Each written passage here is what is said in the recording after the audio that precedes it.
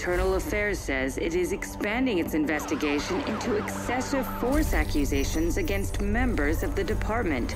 And the police chief announced he is suspending all patrols.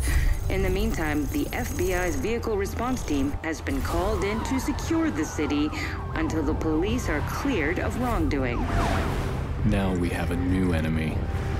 The VRT. Ex-Special Forces and ex-Street Racers. They kinda carry a grudge.